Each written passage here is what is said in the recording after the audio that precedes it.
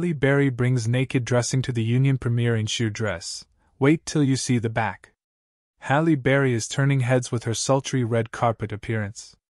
The actress, 57, celebrated the premiere of her and Mark Wahlberg's action comedy The Union on Monday, August 12 at the Egyptian Theater in Los Angeles. Berry added a sexy touch to the occasion when she stepped out in a long-sleeve black, sheer one-piece dress with floral accents.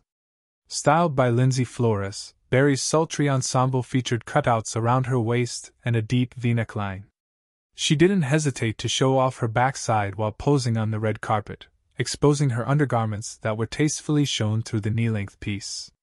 Her hair gave summertime vibes with a short wavy bob, while she wore pointed-toe strappy pumps on her feet. She completed her look with a handful of rings on her index finger, and minimalist hoop earrings. Along with Wahlberg, Berry was accompanied by co-stars Mike Coulter, Adewale Akinnuye-Agbaje, Jessica De Gaulle, Alice Lee and Jackie Earle Haley. Julian Farino, the director of the Netflix film, which also stars J.K. Simmons, also joined the actors on the red carpet.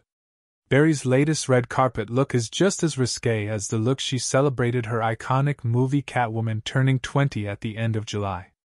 For the milestone moment, the actress took to Instagram on July 23 with her two cats, Boots and Coco.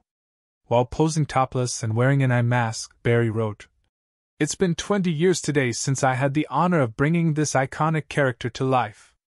She will always be close to my heart, and I will forever be Patience Phillips aka Catwoman."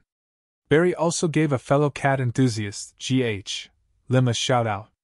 "Thank you at Miss G79. When these black beauties showed up in my yard searching for their mother, G helped us through the rescue process. Forever grateful. Heartsuit."